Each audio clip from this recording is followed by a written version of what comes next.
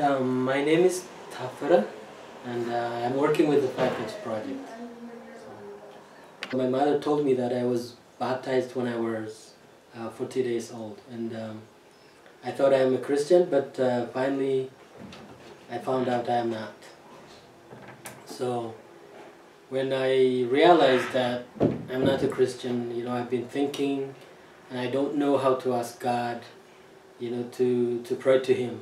And then I've been thinking, and I said, yeah, the God that my grandmother is calling, if you hear me, please, I want to confirm that I am a Christian. And then I finished my high school and I didn't have a job, I didn't have a chance to join a university. So I was here and there, and I was even planning to join some groups, which are very bad ones. And then between this, and I decided to go to see a witchcraft. And then my sister was sick, and I had to take her there, and I took her, and she took me there, and I said, yeah, it's useless to waste time. But sometimes I can see, he was telling some secrets to people, and then I said, oh yeah, I think I have to think about some spiritual stuff. I was seeing like Muslims and Orthodox nuns and priests and monks, and I was confused. So finally I said, hey, if there is a God that my grandmother is calling, please hear me now and take me out from this place. So finally, when I was with the witchcraft, I learned how to chew drug leaf chat. So I was chewing the drug for 1 year. There was one day that comes the time for me to break my relation with Satan or with the witchcraft thing.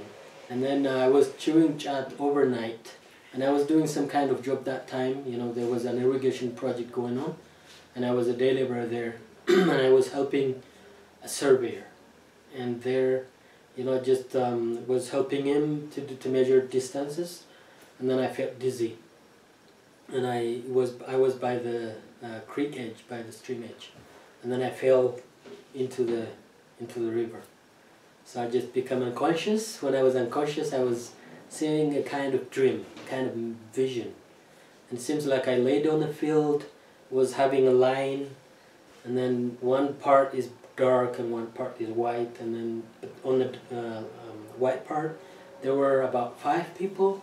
They were rejoicing, they were singing, and there was the surveyor. He was the one to pick me up, and in my vision I saw those people were picking me up. And then at same number to the dark part, they were feeling very sorry, they had very worn out clothes, and then just were crying, and then I thought these people were picking me up, and finally this surveyor were calling me, Taffara, Taffara, what happened? And I never know whether Jesus is the Lord or something, I don't know. And then I told him Jesus is the Lord. And then I went to the place and I bought the Bible, and I just opened my Bible just like this. I just opened it like this, and I opened the first chapter of the Gospel of John. And I started reading, and I finished the Gospel of John in 1 day. Boom. So then finally I decided, oh okay, I can recall somebody has given me a Bible tract. And then I got that, and I started reading, and then at the end it guides you how you can confess your sin and accept the Lord. So I just did that, and then finally I just rejoiced when I became a Christian. So that's the way how I become a Christian. I become a Christian, and then after 3 months, I was sent to a prison because of Christ, and they put us in the prison. And then finally, the prison has been scaring us, and then they were telling us that they were going to kill us. That was a very tough time. Yeah.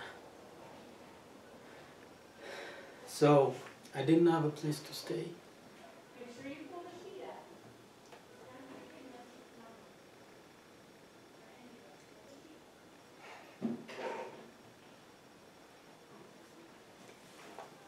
I didn't have anything to eat.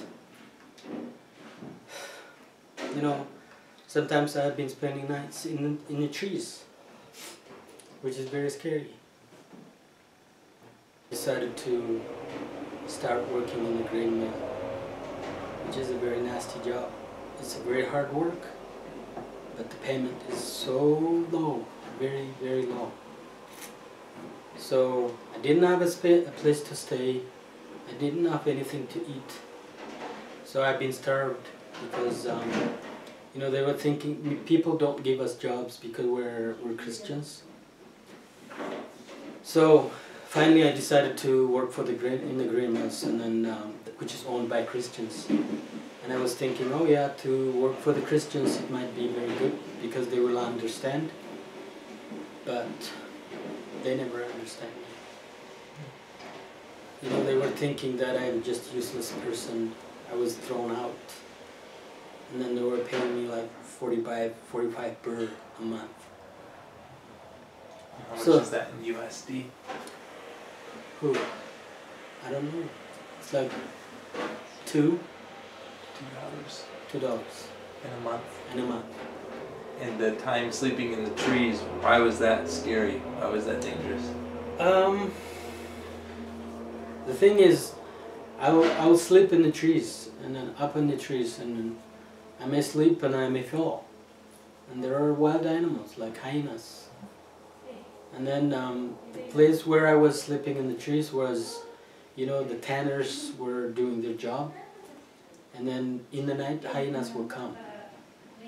And then sometimes I have to tie myself into the trees. Why did people hate Christians so much at the time? There is no enough reason, but the reason that they are telling us is like they were standing against their religion. And they said they thought it's not godly, it's not satanic, and that was the only reason that they have been persecuting us. So, yeah, it's really tough. And I started working in the grain mill, and then, you know, the work is so hard, and the payment's so low. What can I do? I have been working like for 4 years in the grain mill, and then finally I just decided to leave. And because the people who owned the grain mill have been very bad to me. They are Christians, and they have been very bad to me. That time I felt very bad about them. But this time I can appreciate. I think they have been pushing me out of that bad place. So I just moved to Taffara. Is it wrong that I believe there is God? And then I said, why you're leaving me to suffer like this? And then I just decided to get up by like 5 in the morning, early in the morning, and I started walking around in Taffara town, and I was seeing some people, like you know, there were street children, you know, sleeping in the outside. You know, there's nothing they put on the ground, nothing they put on themselves. And I thought, what is this?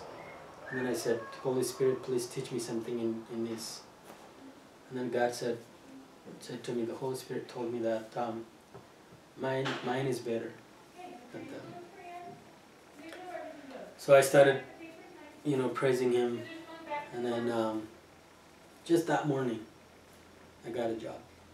Here comes the hard time. That I didn't get the pay from this new work, and for 22 solid days, I have never eaten anything. And then, you know, my mouth started drying up, and here comes the sour inside, and it comes over here. On the 23rd day, I just found someone, and I was accompanying him to the bus station, and he gave me some money when I said goodbye. And I just run to a hotel, and I can't wait to order some kind of, you know, less spicy food, and I was weeping. And the owner of the hotel came, and she said, what happened? And I said, it's a long story, and she said, I'm willing, tell me. And I told her, and she said, for 1 month, just come for breakfast, lunch, and dinner. come for free. I decided to go to school, and then I was able to support that by doing some labor work. But after a while, the term fee has raised up, and I was not able to pay for that. I just decided to quit, and I have to withdraw from the school. And I was walking back home, and I just saw Mark and Debbie on the road, and then I saw their kids playing in the back of the car, and I was working at the water pump and at the same time working for Mark and Debbie. And there was one day that I was before God, and I just said, God, here's myself.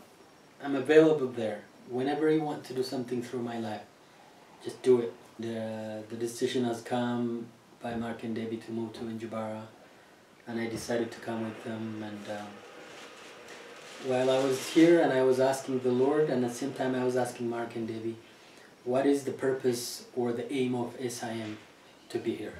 Is it just to produce trees? That all? So, because I was wanting to stay far away from my parents, but God is bringing me back close to them. And I said, I think that God has a purpose for me, with my parents, with my people.